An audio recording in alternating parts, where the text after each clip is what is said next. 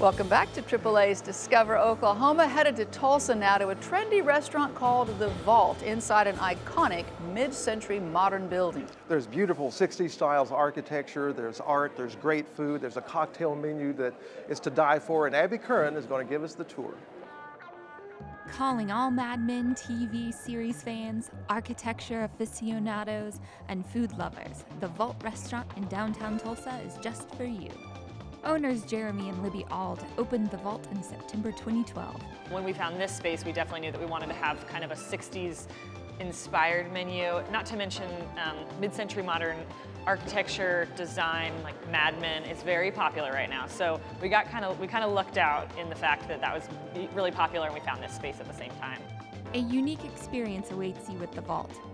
The atmosphere itself is what makes this restaurant one of a kind. The 1960s architecture was preserved in such a way that you can't believe you're dining in a bank. There are multiple levels and different rooms to explore as well. So this room was originally the bank, where our bar is. That's the original bank teller line. And so the tellers worked right there. You can take the elevator up and we have the mezzanine, which is kind of a semi-private dining room. We can seat up to 20 people in there, but you overlook the main dining room. And then the Tom Tom room is our private dining room that you can also, it's open all the time, but people can rent it for private events. And then it has a big patio that seats another 60 people outside of the patio. The original building was once the world's largest auto bank at the time. The incredible look of the restaurant isn't the only thing paying homage to the 1960s. A lot of our cocktails are throwback cocktails from classic cocktails like from the 60s, and we try to incorporate some fun 1960s things, like we have a pimento mac and cheese and just different things like that, deviled eggs, stuff like that that you wouldn't necessarily see on a modern American menu, but that we're kind of throwing back from the 60s. So. They're known for their clipper ship chicken and are proud to serve organic meats and work with local farms.